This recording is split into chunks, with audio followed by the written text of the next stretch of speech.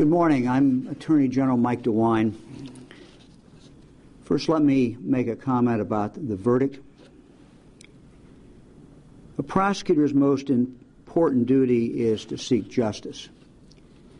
And I believe what we saw today is, in fact, justice. This is not a happy time for anyone. No one can take any pleasure in this. Every rape is a tragedy. This is a tragedy.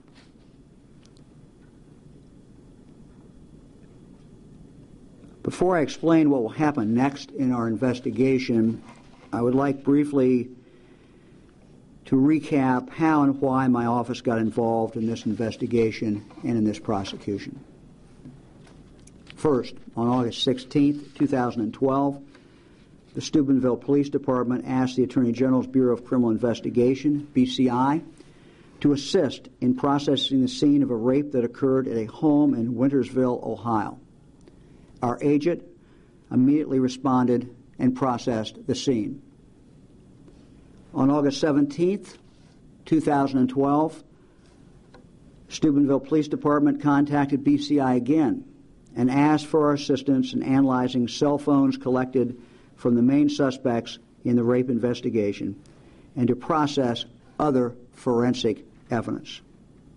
Next, on August 24, 2012, Jefferson County Prosecuting Attorney Jane Hanlon filed 3 charges against a juvenile: rape, kidnapping, and dissemination of nudity-oriented materials of a juvenile.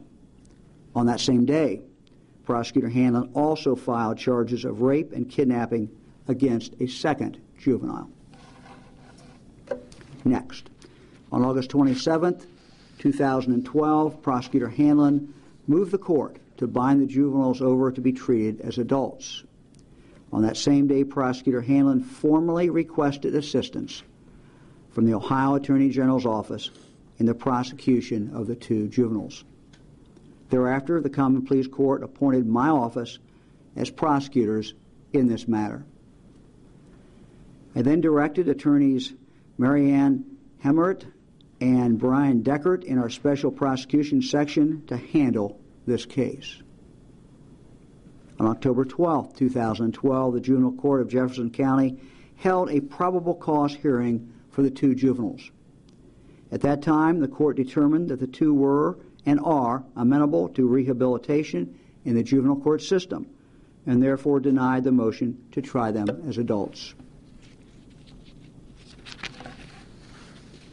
As this case evolved, I assembled a team of 15 special agents from BCI to determine if any other crimes were committed. I also assigned former Greene County prosecuting attorney and current senior advisor and Assistant Attorney General William Skink to that team. As part of our investigation, BCI agents identified 43 individuals who attended at least one of the 2 parties. Investigators interviewed 27 of these individuals, while 16 refused to cooperate, giving various reasons. Investigators also interviewed the owners of the residence where one of the 2 parties occurred. Our investigators further interviewed the principal, superintendent, and 27 football coaches from Steubenville High School. To date, our investigators have completed a total of 56 interviews. Additionally, cybercrime specialists at BCI analyzed 13 separate phones. From these phones, investigators reviewed and analyzed 396,270 text messages, 308,586 photos, pictures, 940 video clips, 3,188 phone calls and 16,422 contacts listed in phones.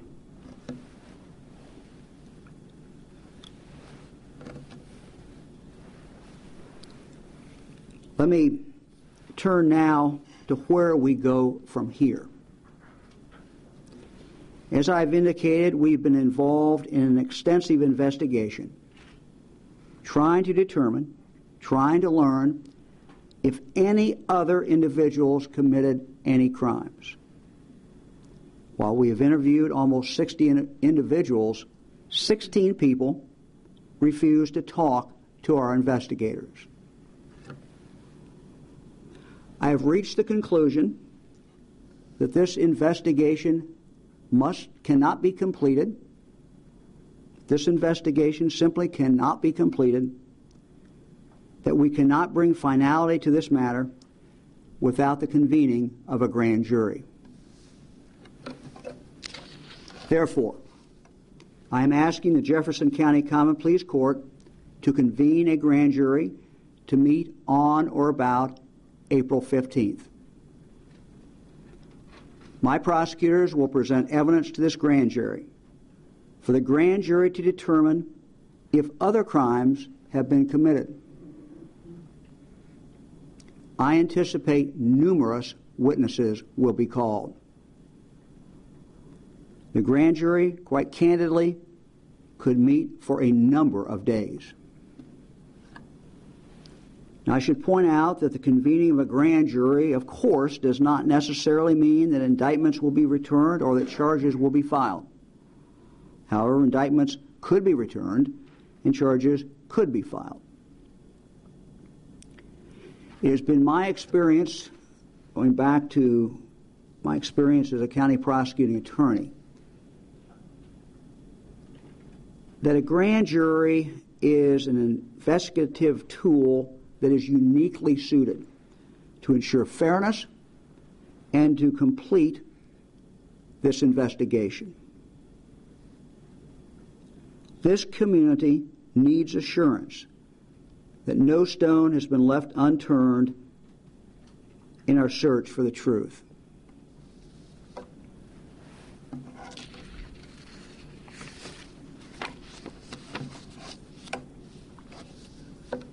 Now, I'd like to take a moment to talk not as the Attorney General of this state, but rather as a parent of 8, and now grandparent of 19. So as a parent and a grandparent, my heart goes out to the victim and her family. This has been an unbelievably difficult time for her and for her family. Any rape is a tragedy. Any rape is very difficult, horrible for the victim. I think it's even more difficult when the victim is continually re-victimized in the social media.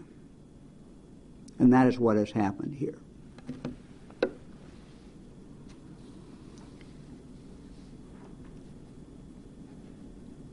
Let me talk about the community. This community has also suffered and been through a great deal. This is a good community. These are good people who live in this community. I feel for the community. I feel for what they've been through. And I know that it desperately needs to be able to put this matter behind it and to begin to move forward. Everything that has happened in Steubenville has been very difficult and very, very sad and very tragic. But let me be clear. This is not just a Steubenville problem. This is a nationwide problem. This is a societal problem. What happened here is shocking. It's appalling.